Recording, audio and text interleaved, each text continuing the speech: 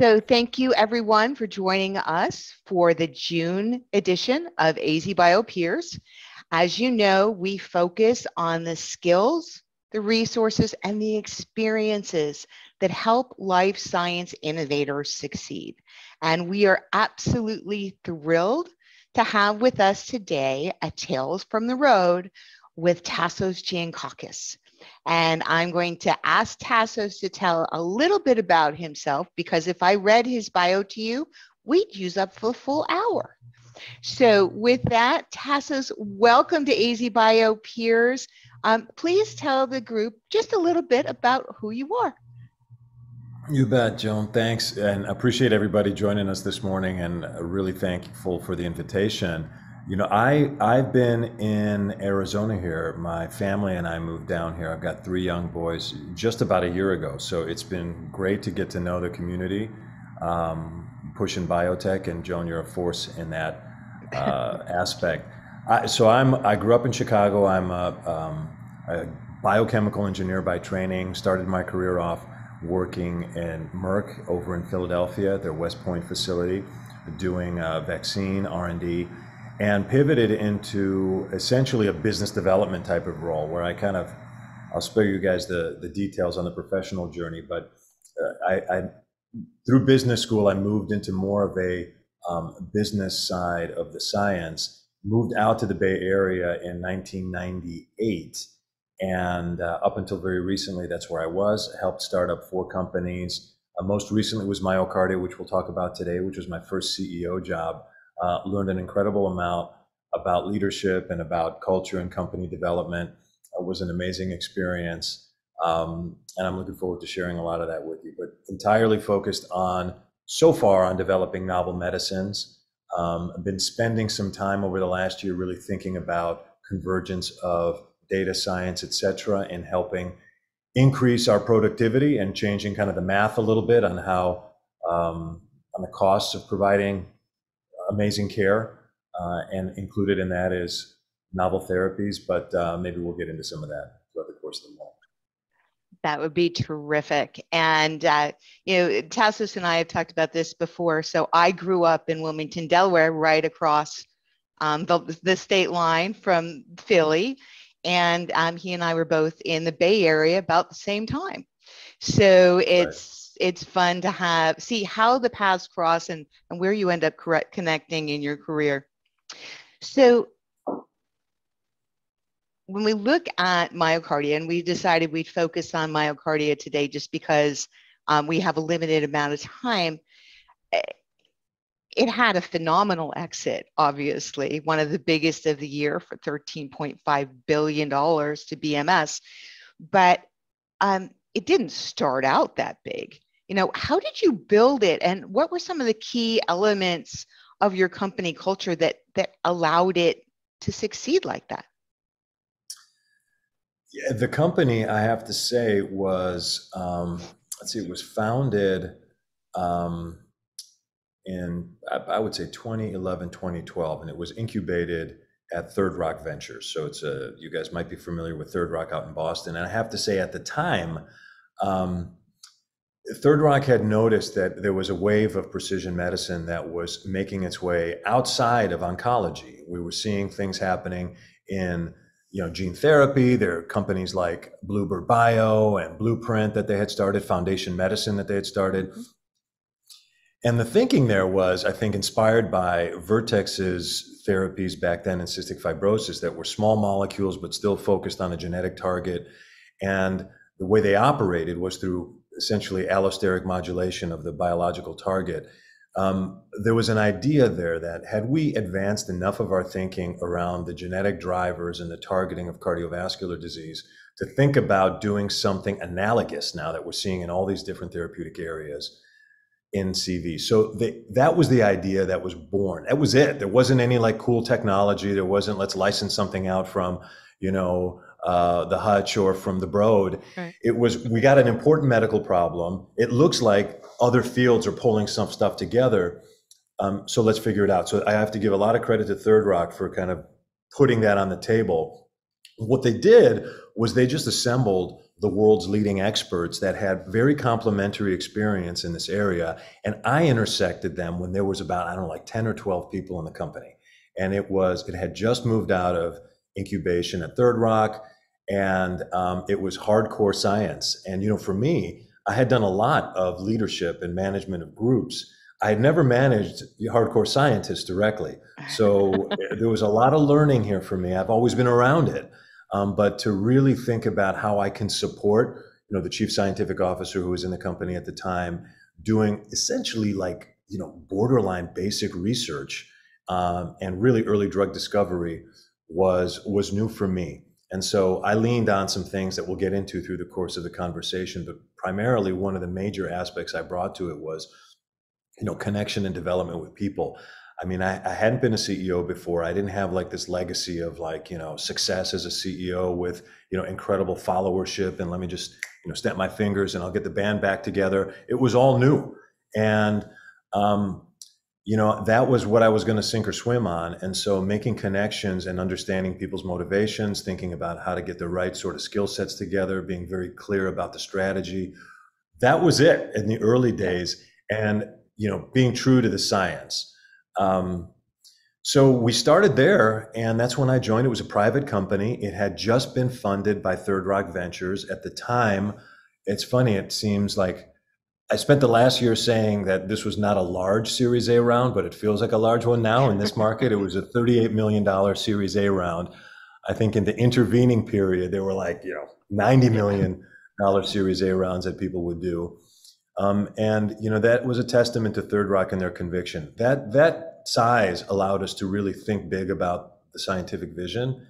And, you know, we just needed more and more capital. And I would say maybe a few years after that, after we had some phase 1 data from our lead program, we knew we wanted to go public. We went public. We had done one Series B financing, just for context here for folks. And that was the one, it was a crossover round.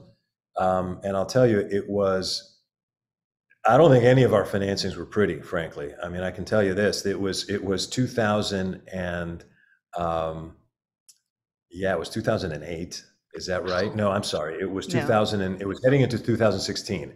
It was heading into the presidential election. And if you guys recall, drug pricing always kind of comes up. Hillary Clinton was very focused on this. I think she tweeted out about Martin Shkreli at the time. And I'm sitting in, you know, Boston with the BlackRock PM on the IPO roadshow. And she just interrupted me 5 minutes in and she's like, look, I just have to tell you, I love what you're doing. My portfolio is down about 40% today. I'm a little distracted.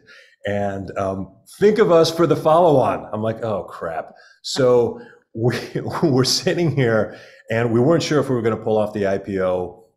We priced under, which was a little bit of a theme for us because we were in a new space that, you know, if people had some experience in cardiovascular medicine, it wasn't good.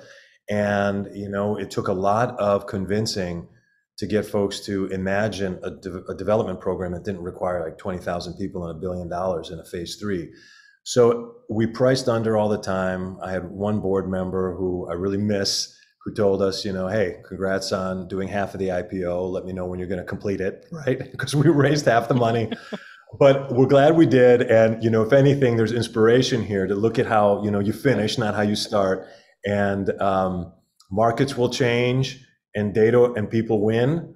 And I mean, even in this market last week, right, we saw some great data and it moved the stock and people financed. And so that's got to be our North Star.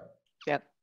You know, it's interesting when we talk about great advisors. And I remember when I was in the Bay Area, we were launching a new application-specific integrated circuit segment. And I had, you know, these rock star PhDs that had to teach me everything that I needed to know about the science because I didn't know the science. And when you're making plans that involve them, you have to rely on them to help you along that journey. One of my other great advisors is my mom.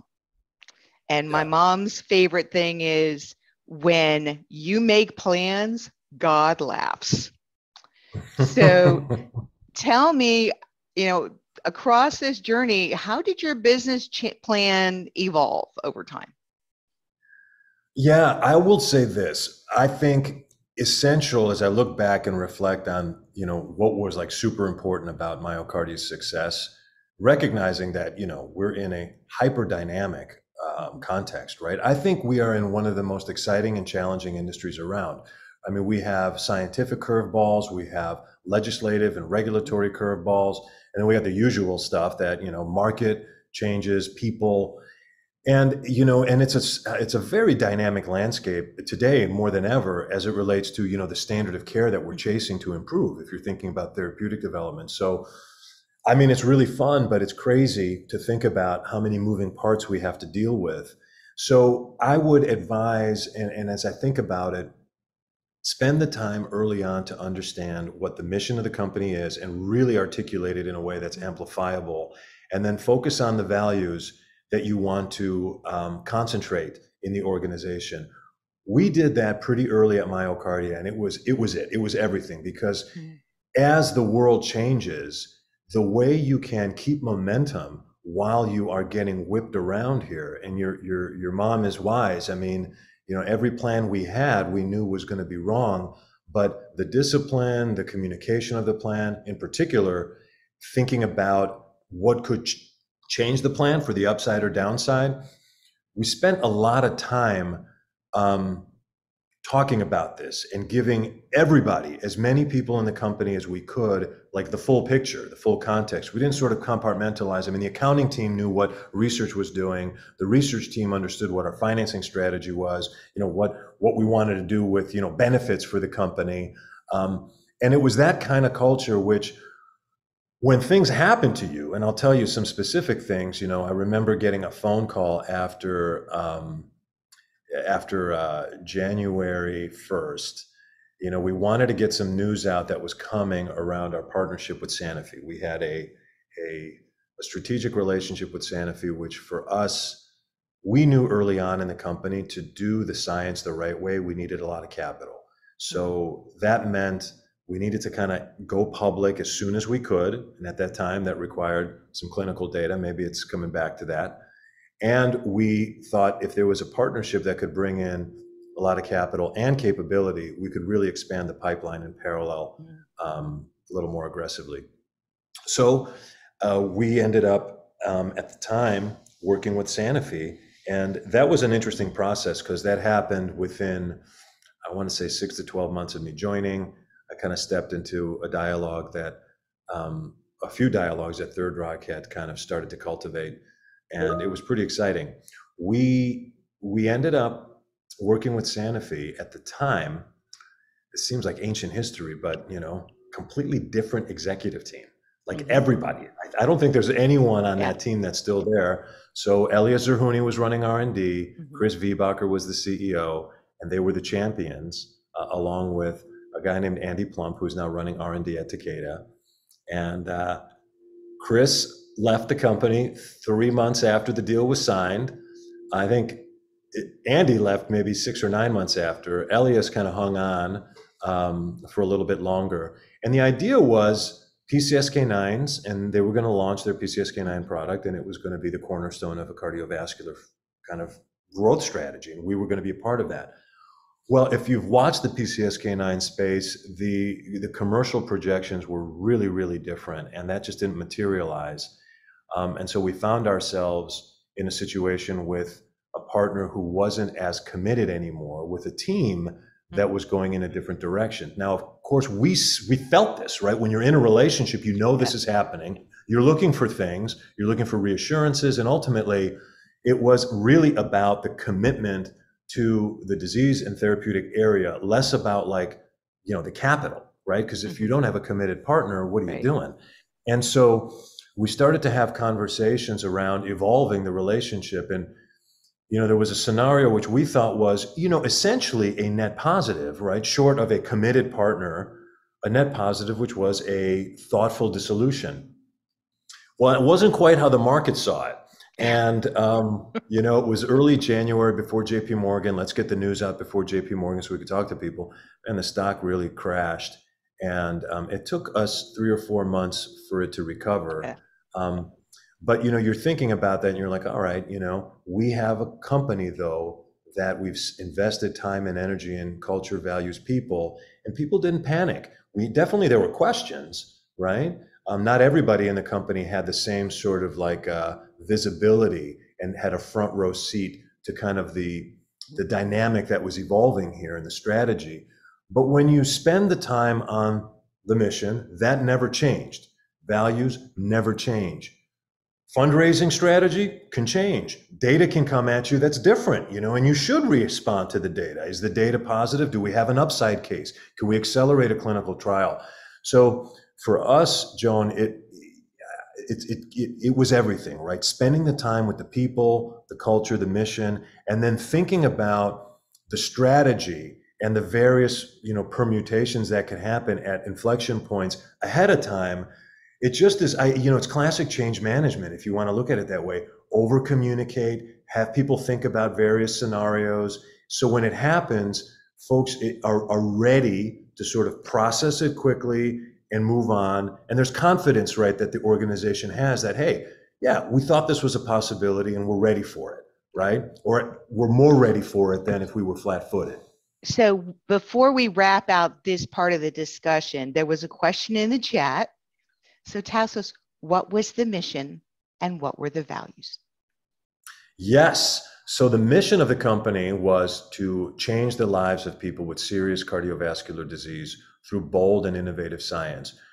We spend time, we can talk for hours about just the process of developing mission, vision, values, but the punchline of it is must be organic, must be sort of inclusive of multiple levels in the organization to really make it sticky and make it be real. So, and every word in that statement was carefully chosen.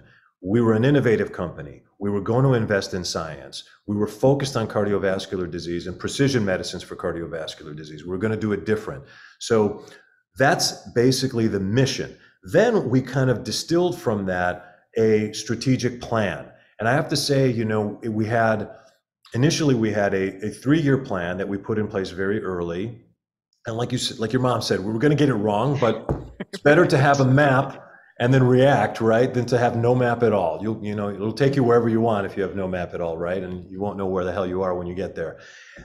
Over time, we started to look at 5-year increments, and we developed a horizon framework, Horizon 1, 2, and 3, moving out to Vision 2020 was Horizon 1, Drive to 25 was Horizon 2, and then looking out to 2030 was the third. It's important, and I'll tell you why, because you're involving people along the way. You're forcing the conversation to look ahead, which means you have to think about scenarios. So as we pulled that mission back, we wanted to bring it into a strategy. And the strategy in the first few years was, we need to get our medicine approved. It was mavacamten, and thrilled, like a month and a half ago, it got approved by the FDA. Yeah. So that is awesome.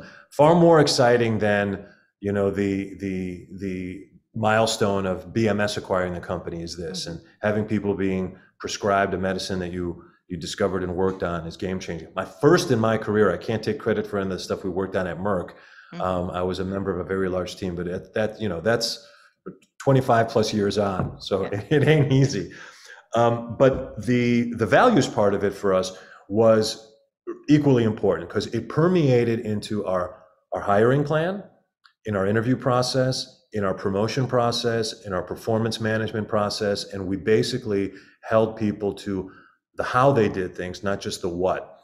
And that gets really tough when you have kick-ass executing smart people who are not a values fit, right? I think generally we all know what to do with situations where there's incompetence or something like that. Hopefully it happens rarely, but when it does, it's not an existential crisis. But when you're faced with super high impact people and that happens, what are you going to do if they're not a cultural fit? And our values were patients first, lifelong learning, succeed together, imagine and innovate, and a passion for science.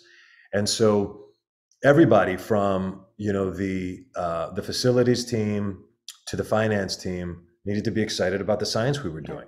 They didn't have to do the science, but they had to be excited about it because we invested in it, and that was the kind of culture we want to bring, as an example. So that they're still sort of etched in my mind, which says something too. So and I remember a time when I was at a corporation and they were bringing out the new values, and the corporation was 40 years old, and and it was a video with Moses coming down from the mount with them on a tablet, and then everybody got them on a tablet, and to this day nobody still remembers them. So you really have to live the values, not just put them on a website. Well, you're getting into something, Joan. We did. So there's a moment in time to do it. It's like the values are, at some point, I think we were maybe 20 or 30 people, and we're like, we really need this because we're feeling disconnected at 20 to 30 people. And so it was that we pulled together a values team. That values team had, various levels on it. I was the sponsor, but there was no one on the executive team that was on the committee. It was sort of director level and below. And I mean, they nailed it, and it was organic. To your point, it was, who are we, right? And what do we think is special about this? So it was, it was sort of a snapshot of reality, right? In terms of, what we're doing here. And it's a great time to kind of capture it because, it gets harder and harder as the company grows and scales, as you know, right? Because you can't put your finger on every single hire. So you have to sort of, really have that stuff embedded. And the last point I'll make on that, Joan, is to living it. We had moments afterwards where we would do sort of spot checks on, company kind of temperature. We would do 2 a year. And, you got to pay attention to the feedback. And some of the feedback was telling us we're not living our values. So, we had to reinvigorate the team and sort of think about where are there spots that we're missing it. And, that's when we really kind of pulled it in a more effective way in our hiring process and in our, year-end reviews. It was kind of there, but it was sort of wishy-washy. So anyway, it's a process that you have to prioritize, like, filing an NDA. I mean, you got to be on it all the time. Yep, absolutely.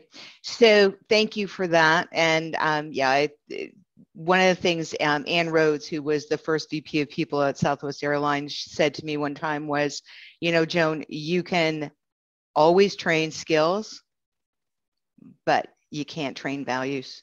You got to hire for the values. And it's so important. So one of the questions came from the chat, and I'm going to incorporate that into our next question. So fiduciary, boards of directors that have fiduciary responsibility, not advisory boards or SABs, but the people that can truly make or break the decisions in the company. How did you select your board members? What did you feel was the key values they brought to the company? And then how did they work with you when you made your biggest mistake? So I made a bunch of them early on, and I have to say the board was just an incredible board in that I was lucky enough, a consequence of the Third Rock investment back then. And I think they still do this a little bit. They were the only investor. So, and their model was to start the companies up and essentially to exit their position, within, 18 months or so of an IPO. And so for me, I joined the company when I had an opportunity to really help design and develop the board. And so I approached it the same way we were approaching the company. We assembled a team of mission-driven, values-based leaders. So I ended up very early having an entirely independent board. I think that is huge. And I know it's not that easy when we have, venture investors, et cetera, but I think it's important to get there. And because inevitably your board is a team. That team needs to be focused on the same goal. If you're not all on the same journey, and at times, the interests can diverge, right? You hope they don't. And it's not always the case that investors are not thinking about, building a long-term sustainable great company. But for us, it was very important that the way we were going to win and deliver our mission was to drive our own destiny and be an independent company, have a robust pipeline, invest in the science, and those really drove a lot of our decisions. And you can imagine, I've been around other company boards, and if it's not always that easy to get support for investing in things beyond, let's say, the lead program sometimes. And so for me, it was really, really important to build that team with the same focus. Fortunate, again, contextually, to be able to do that and build independence. Everybody on that board had been a CEO and a leader. And so for me personally, I learned so much from them. They were focused on part of our company culture, as well as lifelong learning and developing people. And they were invested in me and my development. I got a little bit better at this as I went on. I can't say I was like hyper secure and focused on this in the first couple of years. I mean, I think most first-time CEOs have this. I certainly did. And so, once I kind of got comfortable being a little bit more, vulnerable, I guess, and just sort of saying, hey, look, I don't know everything here, and you guys have experience, and maybe we all don't know, but let's talk about it. I definitely have a point of view. Things really started moving in a positive direction for the board, kind of gelling, as well as just trust and my own personal growth, because they're amazing leaders that I learned a lot from. They were also very complementary to each other. So I think having a diverse set of points of view, experience is really powerful when you're aiming it all at the same goal, right? When you're not, I don't know, you can lose some of that power.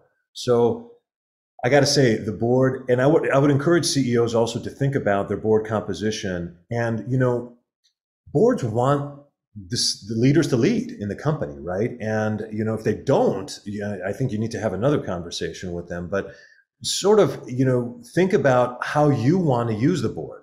And I will say, early on, there was, and this is sometimes the necessity of the startup kind of scene, board meetings were essentially almost project management reviews, right? You're getting into detail. Where's the program? Every milestone seems existential. And there is a place for that early, but it can't crowd out like people development, culture, long-term planning, planning around the teams. And, that's definitely something, if I could do over again, I would try and get more of that in. Maybe easier said than done, just given the context that early stage companies are in. But man, it really, really pays off. And so I ended up kind of feeling this board can be a strategic weapon for the company. If we engage them and we pick the right people, they will engage, and we will learn, they will teach us, we'll ask them questions that they can, poke holes at. And so we ended up having just a really rich interaction with the board, and they spent a lot of time with the company. And remember, I think, Joan, you're on some boards too, like there's ones that you love to go to. There's probably a few where you're like, okay, I'm going to do it, but. And, it's like anything. How do you elevate the engagement on any team? Involvement, right? Balanced participation. They felt like they were making an impact because they were, and they looked forward to these meetings, and they looked forward to the in-between conversations. So I don't know, the more you put in, if you've designed the right kind of setup, the more you're going to get out. And they were amazing. The fiduciary part of it too, Joan, is interesting because they were amazing at that too. And for us, at least, if anyone out there is in a similar situation, we were building a company to drive independent growth. And, we never had, conversations about like, what do we want to do to optimize a sale? I don't think that's ever a good idea, frankly, because ultimately, great science and important therapies create options for companies. And, that's just going to happen. So the focus is on the things you can control. I don't know how Pfizer is going to feel about the world. We saw our own experience with Sanofi, right? I mean, things change, markets change. It's hard enough to execute on what you can control. So if we're focused on that and really looking at important services and products to impact society, good things are going to happen. And so we're doing that. But, you also want to have a good feel, and we tried to help the board assess and have fluency in, making value assessments on the company. And, that's, there's some tactical stuff around that are a little bit bread and butter, but there's also kind of keeping them connected to the key value and drivers and making sure they know them and have like a vibe for them. Otherwise, how can you expect them to react to inbound and make good decisions that say, we're going to say no to that offer because we have more potential as a standalone. So you have to give them the substrate to be able to have an honest kind of assessment of that. And sometimes we don't see our boards like that. Early on, I saw my board essentially as like, bosses. Later on, I saw the board as peers. And I think the latter is just much more productive. AZBio is blessed today with a phenomenal board of directors, and we actually select our board based on diversity of experience and what they can bring. Because as I jokingly say, with 275 members and a community of over 300,000 employees that work in those companies, I can't solve all their problems. I can't answer all their questions. And our board is the knowledge base that we draw on to help all of those people. And we'd be nothing without them. Yeah, sounds like you got a great board. And, I'm sure you've seen all different flavors of boards, right, Joan? And so it's, at times you want to have just honest conversations about people's motivations and what they want out of their, professional engagement. And, it's a lesson I learned along the way. I wish I would have known it earlier, but I spent a lot of my time early on, Joan, trying to just, manage and convince as opposed to listen and understand. And, ultimately, getting to like clarity of like a situation is a gift, and it doesn't have to be like an acrimonious thing.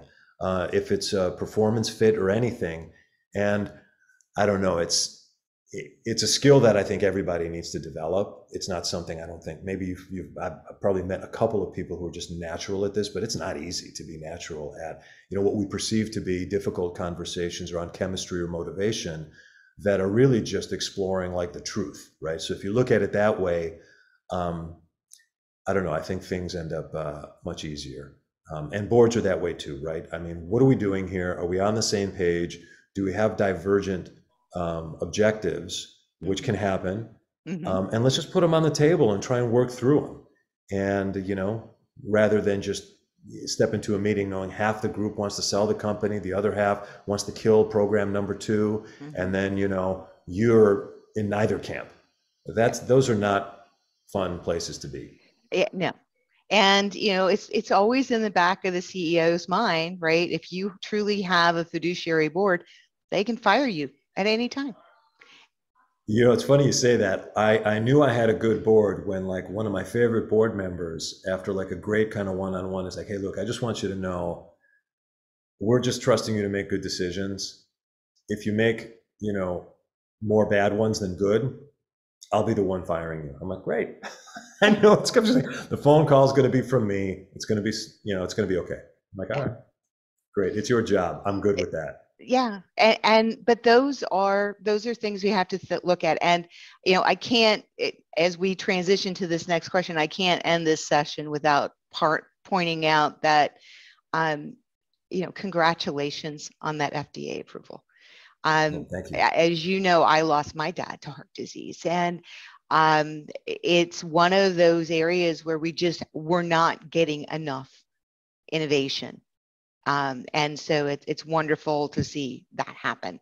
And as I, remind our innovators all the time, a discovery is great, but it's not an innovation until it's actually changing people's lives. And so congratulations on that.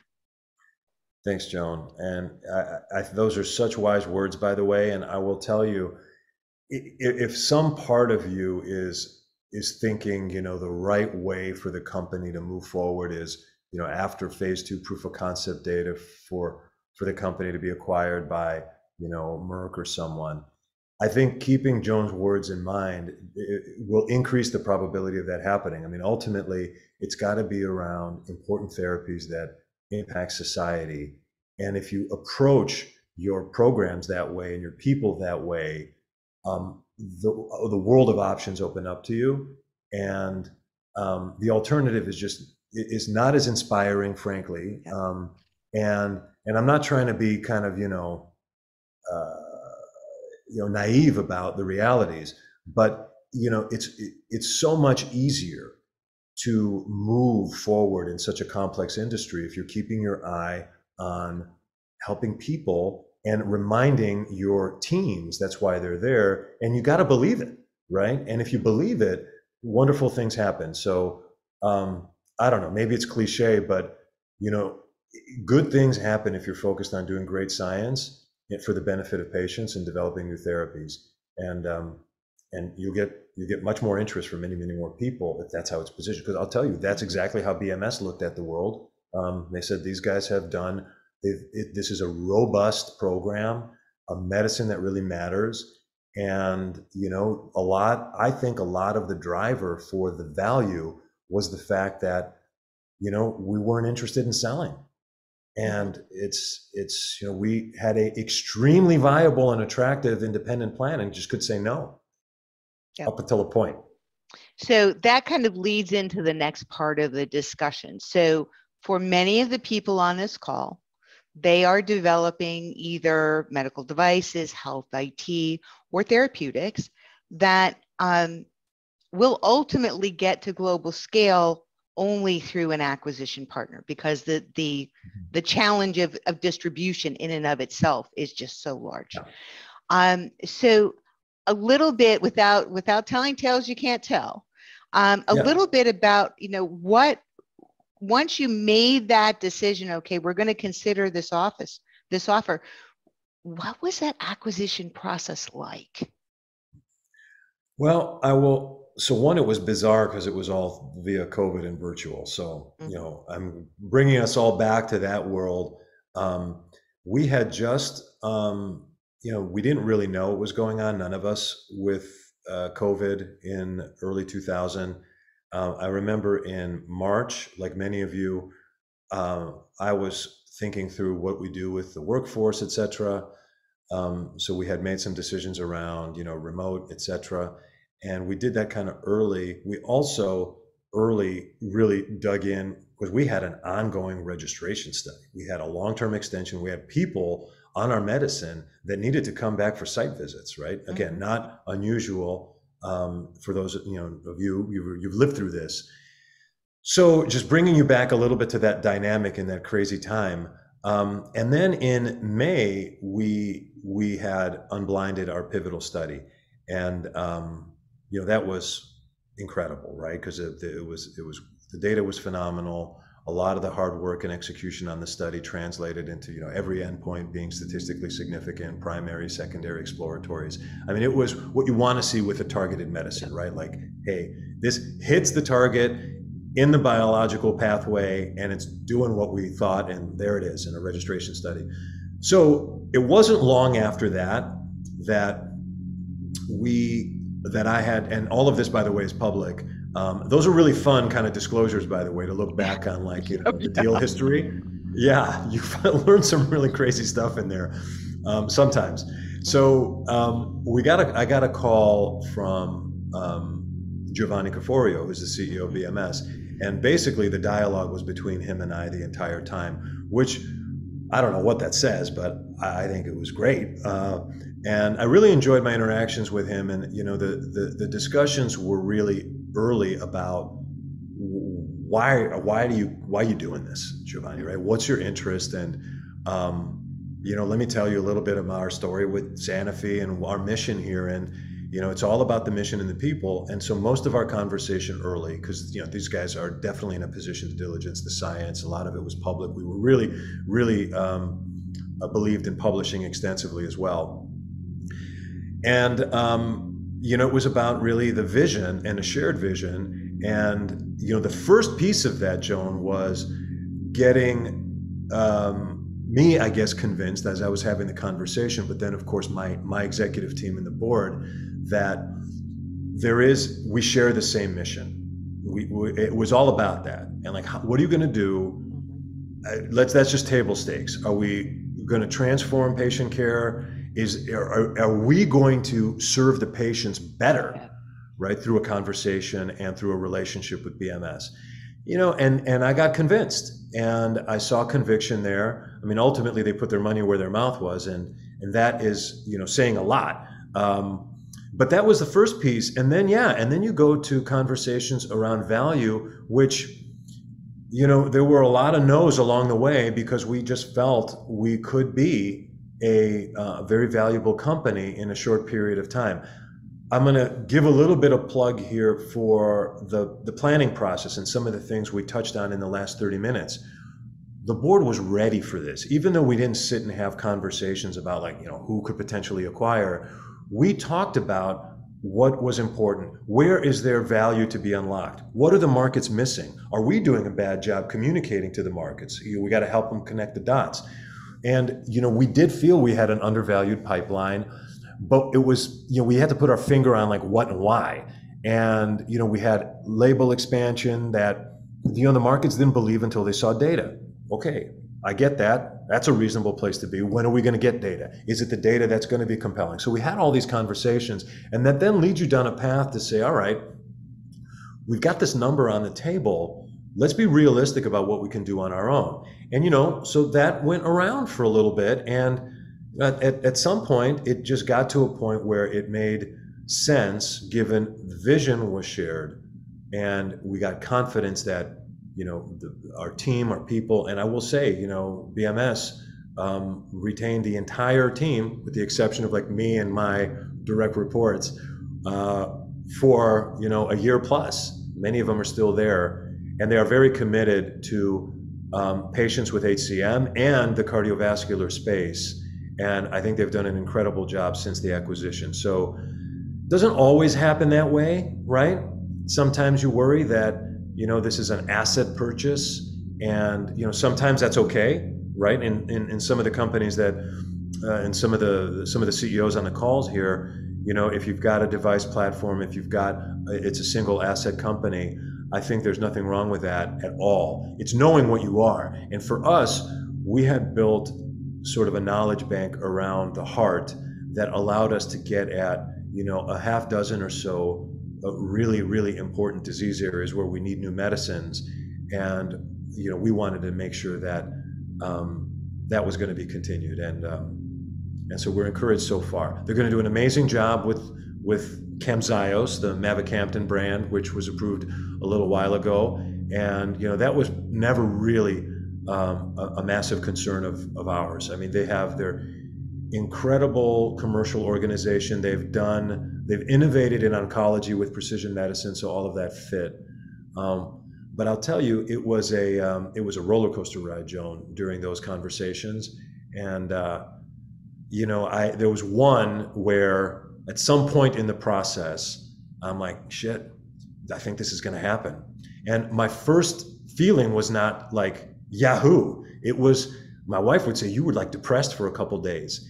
And I don't know. I mean, I'm not trying to be dramatic about it. The outcome is fantastic for patients and for everyone. So I'm not saying anything different. But it is a little bittersweet, and especially with a company like ours, where we've really spent so much time kind of feeling like a family. And in the year and a half since, it's been really gratifying to hear people's perspectives on MyoKardia, and everyone had kind of, it feels like a shared experience, which was pretty special. Yeah, it's I can tell you from my perspective as a grandma, because I have a few years on you. When it's like when your kids move out and they start a life and they're not totally dependent on you anymore. And then they get married and they have their own families, and this new thing blossoms. It's just amazing. But it's still tough when the kids move out. And I think that when we sell companies, we have that experience of that feeling of loss. And that's a good transition to our kind of our last section, because we have been talking about what was. And one of my very early mentors said, kid, you did a great job, great success. I'm really proud of you. What are you going to do next? Mm-hmm. What's next for Tassos? Oh, well, so I've spent some time trying to think about, what did I do that was, useful and important, understanding kind of my leadership impact, and what I really enjoyed out of the experience. And I'll tell you, a couple things. kind of come to the top. One is the people and the culture part of it, for sure. Realizing that, recruiting, developing, engaging, kind of trying to understand people's motivations and seeing, if you can help them achieve their full potential as an individual, and then in a team context. That was really, really gratifying. The second part of it was, strategy, and they're interlinked, and the complexity. We could have an hour, Joan. I am like, our industry is so fragmented. We should have way more $100 billion companies than we do, and we don't. And, we can talk all day about how the science is hard and we need a lot of capital. That just tells me that the reward on that risk profile ought to be there. And I think, and I could be totally wrong about this, that we don't spend enough time early in a company's life developing a foundation and a strategy for scale, which is enabled by people who can scale. And that is just, developing people. I think as an industry, where we are, mature, right? And we are sometimes a bit conventional. And, we can look around at almost every other industry and see very different funding models, different commercial models, all of that. Yes, we're innovative and the science is at its heyday. I believe that, but we're not innovating in some key areas like how we design and develop our organizations, our business models, our strategies for partnering. And what's exciting right now is there is clearly a convergence, right, between whether it's tech, data science, whether it's value-based care.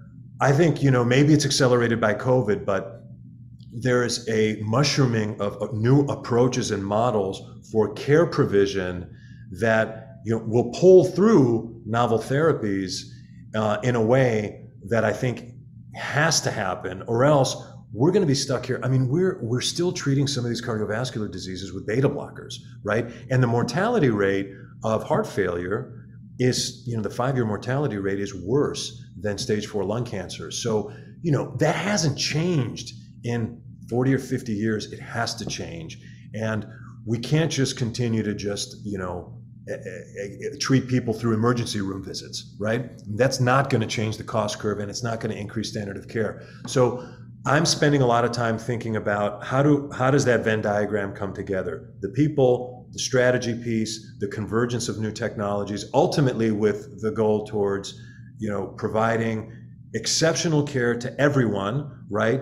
In, the outskirts of Arizona, in rural Idaho, or in, inner city Chicago, city where I'm from. Everyone should be able to have access to, Cleveland Clinic level kind of heart treatments, right? And we can do it. I think we can do it, but we've got to innovate. We can do so much more through remote monitoring, siteless clinical trials, all this stuff that's happening, and thinking about devices and therapeutics, and then data and care plans. So Joan, somewhere in there's a few projects that I'm kicking around. And I got to say too, I would love to have a huge presence in Arizona for that. I can tell you, again, topic maybe for another day, but it's a wonderful place to be, to live, to raise a family. I think we're in this catch-22 potentially, where to attract more talent into what is a risky endeavor, having more and more companies. I mean, I think when I think about it, when I moved to the Bay Area to join my first, private super risky startup, I'm like, all right, if this doesn't work, there's, 30 companies across the street. I don't think I would have to just pick up and move and go back to where I came from, which is tough to do for families. So somehow we've got to just, and I know you're working hard at this, right? And I know you've got some good things cooking around this front, but I'd love 5 years from now to see just, a 10x increase in the cluster of companies that then just becomes a flywheel. And I think there's a tailwind as it is for talent to want to sort of consider being here. There's no doubt. And, we just got to sort of crystallize that with a couple things here and there. And maybe one or two of the projects I'm working on can help do that. Well, I am so glad that you're now coming and playing with us in the world's biggest sandbox. And as I hope you found out, we play very well together in that sandbox. It's a culture in Arizona. And since I made you, repeat your mission statement, I'll give you ours. Okay. Our vision is that Arizona will become a top 10 bioscience state. And our mission is to work with our members and our partners to get us there. And that's something that our entire board has bought into. Well, let's make it happen. Absolutely. So I think that is a great place to wrap things up. Tassos, thank you so much for joining us today. It was great conversation and definitely won't be the last one. So we'll have to figure out how to take some of those next big things for you and work them into some of the other programs and things that we have going. Thank you so much for all of our members for joining us today. And now I am going to ask Natalie Mitchell to turn on her camera. She's going to be so embarrassed so that I can add her to the stage. So, hi, good morning. So everyone, this is Natalie's very last AZBioPEERS session. She is leaving us, and she and her family are going on a new adventure to Greece. Wow. Isn't that exciting? So while we talked about, having your children leave the nest, Natalie has been such an important part of our team and such an important part of, growing what is now AZBioPEERS, that I wanted you all to have the opportunity to say thank you. So feel free to put a note to Natalie in the chat. Send her a note at natalie@azbio.org. She's going to be helping me from Greece just for a little while as we wrap things up. But Natalie, what you've built and bringing someone like Tassos to the community to share his experiences is something to be very, very proud of. And bon voyage. Thank you very much. It's been a pleasure to work with everyone. Okay, you can turn it off before you start crying. Good luck, Natalie. But with that, thank you everyone for a phenomenal first half of the year with AZBioPEERS. Just so you know, we are going to take July off so that everybody can have a little bit of summer vacation. We will be back in August. And again, huge thank you to Tassos Gianakakos for sharing a little bit of his story from the road. And we look forward to seeing everyone in September at the White Hat Life Science Investor Conference, where you can find the next MyoKardia for your investment portfolio. Thanks, everybody. Make it a good week. Bye-bye. Thanks. Thank you. Adios. Bye.